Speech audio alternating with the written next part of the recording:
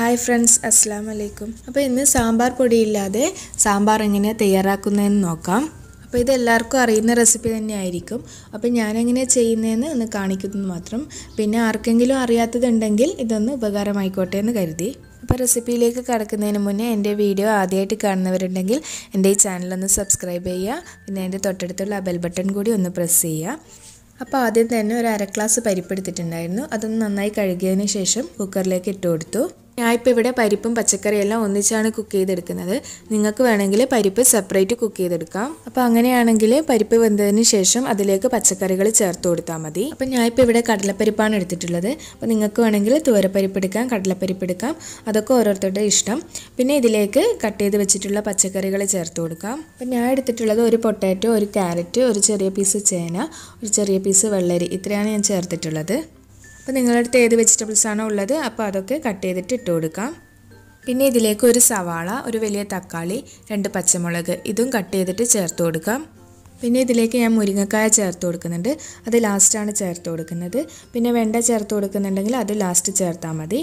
ഇനി ഇതിലേക്കുള്ള പൊടികൾ ചേർക്കാം. അപ്പോൾ പൊടികളായിട്ട് 1/2 ടീസ്പൂൺ മഞ്ഞൾപ്പൊടി ചേർത്ത് കൊടുക്കാം. പിന്നെ 1 ടേബിൾ സ്പൂൺ കാശ്മീരി മുളക് പൊടി ചേർത്ത് കൊടുക്കുന്നുണ്ട്. ഇതിപ്പോൾ കാശ്മീരി മുളക് പൊടി ആയതുകൊണ്ടാണ് ഞാൻ 1 ടേബിൾ സ്പൂൺ ചേർത്ത് കൊടുക്കുന്നത്. ഇനിയിപ്പോൾ നല്ല എരിവുള്ള മുളകാണെങ്കിൽ ഇത്രയ്ക്ക് ചേർക്കണ്ട.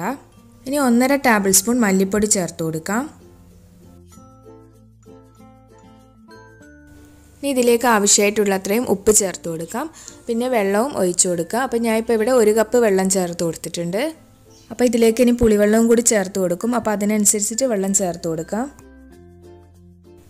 അപ്പോൾ ഇവിടെ പച്ചക്കറിയും പരിപ്പും എല്ലാം ഒരുമിച്ച് കുക്ക് ചെയ്തെടുക്കുന്നത് കൊണ്ട് തന്നെ 2 വിസിലടിക്കണം. അപ്പോൾ ഹൈ ഫ്ലെയിമിലിട്ടിട്ട് 1 വിസിൽ വന്നതിന് ശേഷം ഒന്ന് ലോ ഫ്ലെയിമിലേക്ക് മാറ്റിയിട്ട് 1 വിസിൽ കൂടി വന്നിട്ട് ഗ്യാസ് ഓഫ് ചെയ്യാം. അപ്പോൾ പരിപ്പ് സെപ്പറേറ്റ് വേവിച്ചതാണെങ്കിൽ 1 വിസിൽ മതി വെജിറ്റബിൾസ് വേവാൻ വേണ്ടിയിട്ട്. അപ്പോൾ ഇനി ഇതൊന്ന് കുക്ക് ചെയ്തിട്ടെടുക്കാം.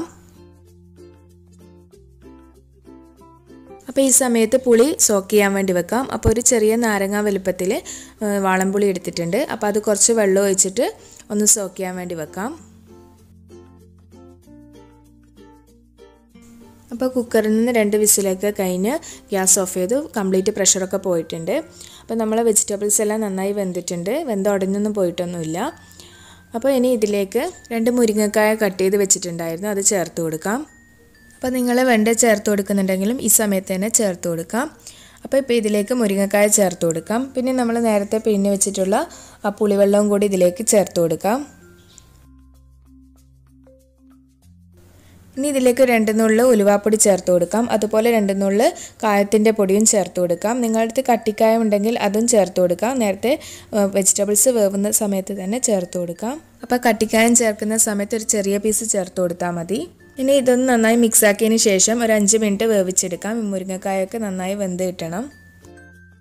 അപ്പോൾ ഈ സമയത്ത് നമുക്കിതൊന്ന് താളിച്ച് ഒഴിച്ച് കൊടുക്കാം.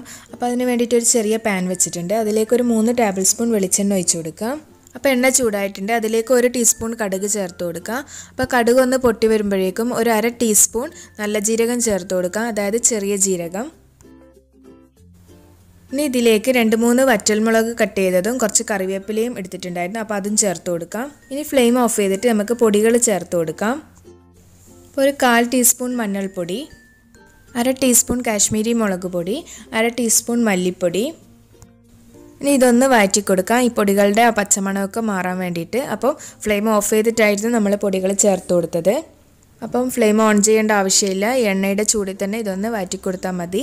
അപ്പോൾ ഇങ്ങനെ ചേർത്ത് കൊടുക്കുമ്പോൾ കറിക്ക് നല്ലൊരു ഫ്ലേവറും കിട്ടും, നല്ലൊരു കളറും കിട്ടും.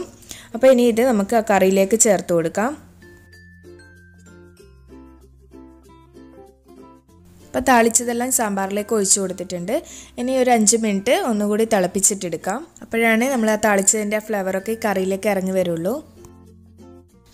അപ്പോൾ ഇനി ഇതൊന്ന് നന്നായി മിക്സ് ചെയ്തതിന് ശേഷം ഒരു 5 മിനിറ്റ് തിളപ്പിച്ചിട്ടെടുക്കാം. പിന്നെ ഇതിൻ്റെ ഉപ്പൊക്കെ ഒന്ന് ടേസ്റ്റ് ചെയ്ത് നോക്കുക. ഉപ്പ് കുറവുണ്ടെങ്കിൽ ചേർത്ത് കൊടുക്കാം. അപ്പോൾ സാമ്പാർ ഇവിടെ റെഡി ആയിട്ടുണ്ട്, നന്നായി തിളച്ച് വന്നിട്ടുണ്ട്. ഇനി ഫ്ലെയിം ഓഫ് ചെയ്യാം. അപ്പോൾ സാമ്പാർ പൊടിയൊന്നും ഇല്ലാതെ വളരെ എളുപ്പത്തിൽ തന്നെ സാമ്പാർ ഇവിടെ തയ്യാറായിട്ടുണ്ട്. അപ്പോൾ ഈ റെസിപ്പി ഇഷ്ടമായിട്ടുണ്ടെങ്കിൽ നിങ്ങളൊന്ന് ട്രൈ ചെയ്ത് നോക്കുക, എന്നിട്ട് ഫീഡ്ബാക്സ് ഒക്കെ പറയുക. അപ്പോൾ ഇനിയും നല്ല റെസിപ്പീസായിട്ട് വീണ്ടും കാണാം.